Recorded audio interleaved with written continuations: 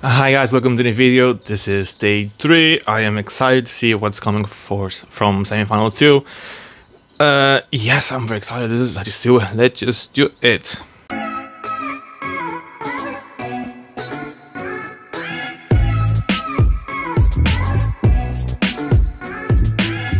Next is Georgia. Is another country that we don't know anything about it.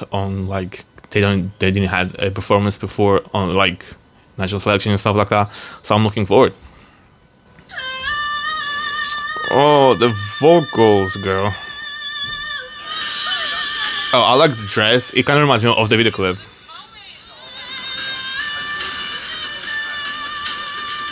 Oh, she's staying on the spinning treadmill. But I really like the video clip. Jesus, I really like the video clip, but I really like her dress. Hi everyone, it's Eurovision. Oh. I think the makeup made her look a little bit much older than what she is.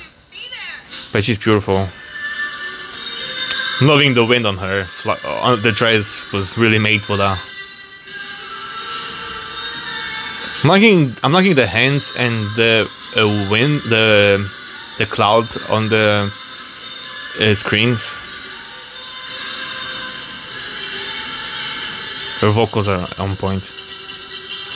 Oh, okay. I was always wondering what she was going to do in this part.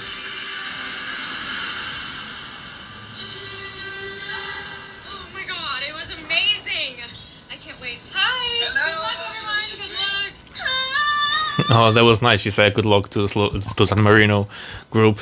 I was expecting a little bit more, but I can't put that much faith on a country like Georgia because they don't have a big budget. I was expecting her to have dancers around her, but not really close, a bit far, and have some lights on them flashing with the song. How the song was constructed, it has a lot of beats, so it would have been nice to see the lights flashing on the dancers while the wind were on them. But this is simple, this is safe, this is qualifying, 100% sure. Will it finish top 10? In the final, I don't see it because it's just too simple. I would like if she took a little bit more risk. But again, Georgia doesn't have the budget to spend like that. And this is safe, this is good, I like it. And I love her vocals. Right,